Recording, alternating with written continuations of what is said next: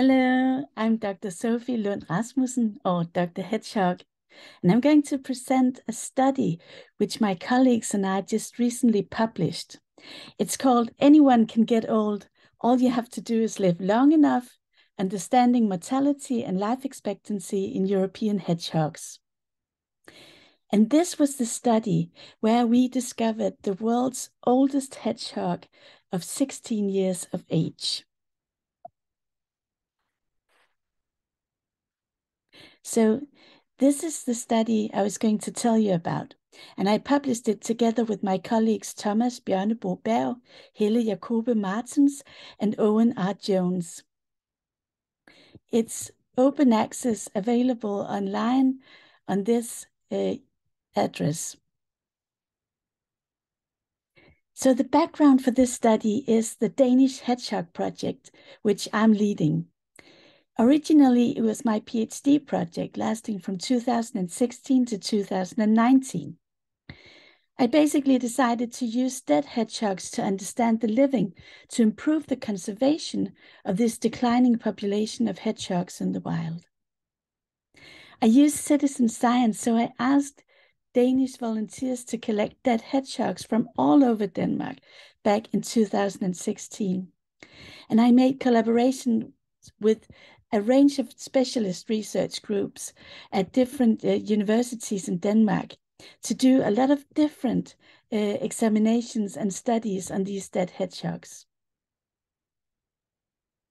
The collection was based on 26 collection stations situated all over Denmark. And the collection took place from May to December 2016. And I basically asked people to collect the dead hedgehogs and take them to one of these collection stations, basically just bins where they could leave the hedgehogs and leave a small note saying where they found the hedgehog and which state they found the hedgehog. I did a massive media outreach to reach out to people to get them to interact with this project and contribute. And we had at least 200 features in the Danish media about this, just for outreach purposes to get people involved. And it really paid off. Over 400 volunteers collected 697 dead hedgehogs from all over Denmark for my study. Here you can see where the different hedgehogs were located. It was a really good representation of Denmark. We necropsied all these almost 700 hedgehogs, and they took up the space of 14 of these freezers, as you can see. Many of the hedgehogs were roadkills, which means that they were basically completely flat, having no internal organs left. And in that case, we took out one sample from this flat individual to do genetics. And then we also had the data on the location of the hedgehog and the date of the find and the sex, if we were still able to determine it. But in the intact hedgehogs, we could take up to 23 samples. And we also had the data on the location, the date of the find, and the sex of the hedgehog. I decided to use these dead hedgehogs to determine their age. We did a lot of other studies on these hedgehogs to describe their general health and the challenges they face in the wild, so that we can improve the conservation of this species. But one study was to determine the age of the hedgehog. And this is done by counting periosteal growth lines in the transverse sections of the mandibles, the jaw bones. So it's like counting the earrings in a tree, because the hedgehog jawbones show growth lines, otherwise known as lines of arrested growth, actually, because the calcium metabolism slows down when they hibernate over winter. So every time a hedgehog hibernates, a line will form in the jawbone. It was a huge task to prepare all these hedgehog jawbones for age determination. And we had jawbones from 388 individuals for this study, because as I mentioned earlier, many of the individuals were roadkills and they didn't have intact jawbones for us to use. But almost 400 hedgehogs. It was still a huge task. You can see all the little cups with jaw bones in them being prepared for age determination. So we had to soften the bones, and then we cut the jaw bones into micro-thin slices in a cryostat, like the picture below here. And then afterwards, we dyed all these jawbone sections with the purple dye to make the growth lines stand out, so that we could watch the growth lines and count them in a microscope. And then it was basically counting the lines of arrested growth or growth lines in the jawbones of these 388 dead hedgehogs. And here's an overview with the age examples.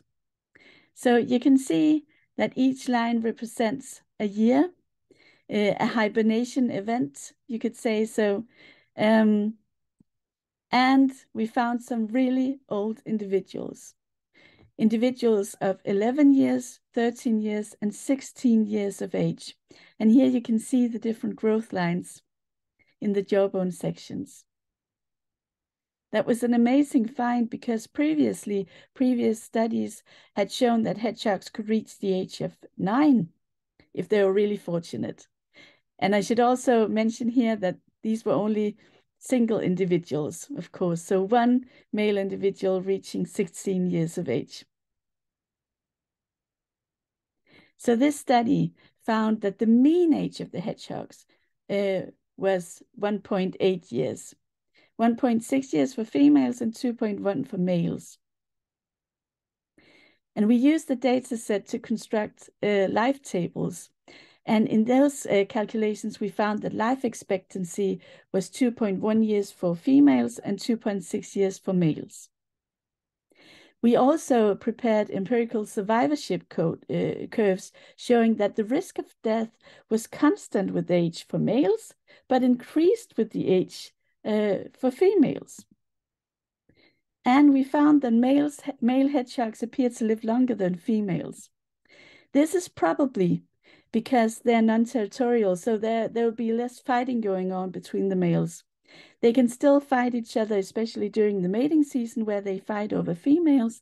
But compared to other species of mammals where females tend to live longer than males, the hedgehogs are not fighting as much.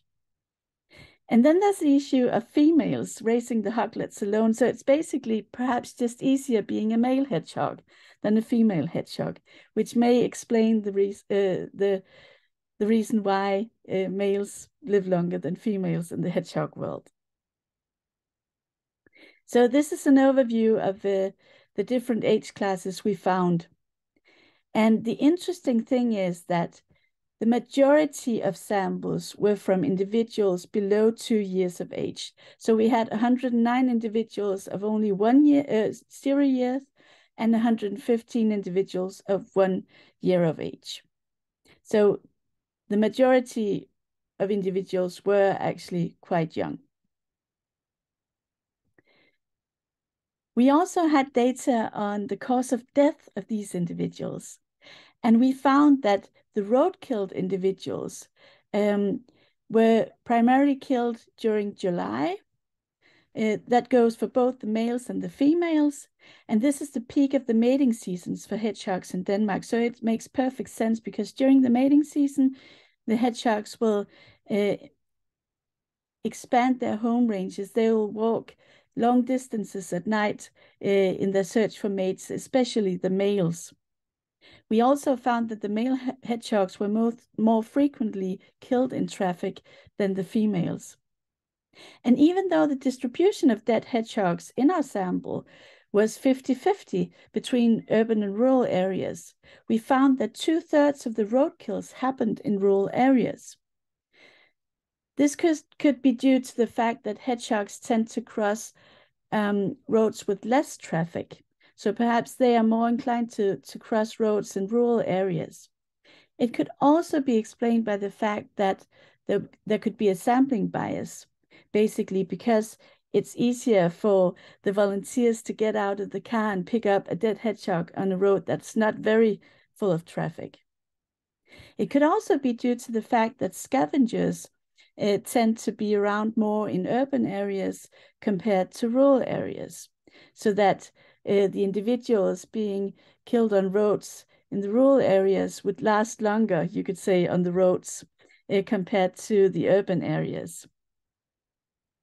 We found that females most often died in the month of September in Denmark, and this could be explained by the fact that this is the month where she's still lactating, she's still taking care of the young, at least in the first half of the month, and afterwards she's probably very exhausted, the female. So perhaps it's during the period of lactation and where she takes care of the young, where she has to go out and forage more because it's really energy demanding to raise the hoglets. But it could also be that she is just really, really exhausted and more prone to disease after taking care of the young. We had previously done a genetic study on the same individuals from the Danish Hedgehog Project, and we found that the Danish hedgehogs in general have a very low genetic diversity, which basically means that they're inbred. We measured observed individual heterozygosity in 151 of these aged hedgehogs, and this allowed us to do an analysis on the effects of inbreeding on age in hedgehogs. And our analysis showed that the degree of inbreeding did not influence the longevity of the hedgehogs. So it appears that if the hedgehogs managed to survive into adulthood, despite their high degree of inbreeding, which may cause several potentially lethal or hereditary conditions, the inbreeding does not reduce their longevity. And that's really interesting because we don't have a lot of data on the effects of inbreeding in wildlife. We all know that inbreeding can cause serious problems, but in this data set, at least, it seemed that inbreeding did not affect the life expectancy of hedgehogs. We also found that the degree of inbreeding did not affect the cause of death because we had individuals dying in traffic, individuals dying in care, and individuals dying from other causes in the wild. But degree of inbreeding did not play a role in that either. So when interpreting the results of our age determination analysis, we have to keep in mind that lines of arrested growth, or these growth lines, may appear during very stressful periods for the hedgehogs. So during sickness and lack of nutrition. So could some of the growth lines actually be from periods where the hedgehogs were not hibernating? Would a hedgehog going through a very rough period grow more growth lines, indicating that the individual was actually older than it really was? The problem is we don't have any data on this. We don't know how often this occurs, but we just have to keep it in mind when we interpret the results. And what happens if the hedgehogs do not hibernate, for example, as they do in some areas, or they don't do in some areas of New Zealand, for example? Because then they're not likely to form these growth lines. I would say that in Denmark, the winters are pretty cold, so we expect all our hedgehogs in Denmark to hibernate. But what happens if a hedgehog wakes up from hibernation and remains active for a longer period of time and then goes back into hibernation again? Will it then form two lines during that winter? So we had a very conservative approach when we counted the growth lines. First of all, we were two people counting them, and then we would compare results. And if we didn't agree on the results, we would ask a third person to count the lines again and discuss what we found. And if we saw a growth line that wasn't very thick or was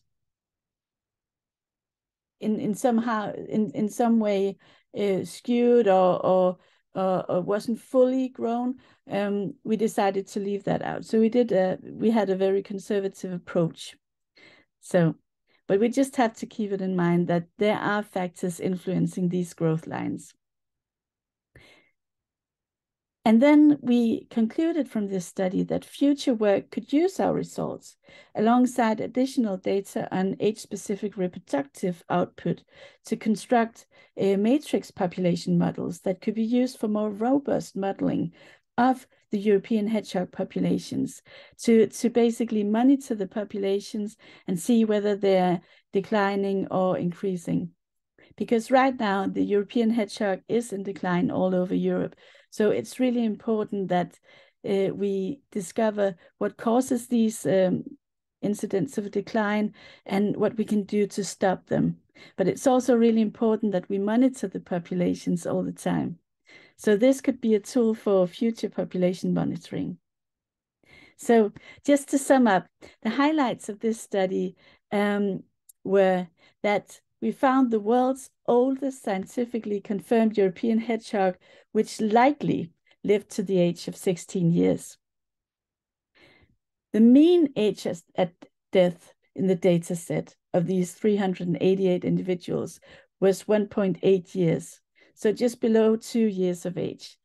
And this at least means that they may participate in 1 to perhaps 2 mating seasons before they die. So even though the mean age was pretty low at 2 years,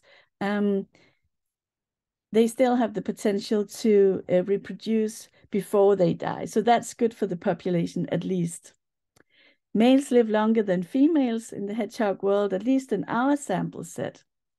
And inbreeding did not seem to affect longevity in the hedgehogs. Thank you so much for listening. If you want to follow my research, I have a Facebook page, a Twitter account, and this YouTube channel, and the ResearchGate profile where all my publications are available open access. And feel free to contact me if you have any questions. Thank you for listening.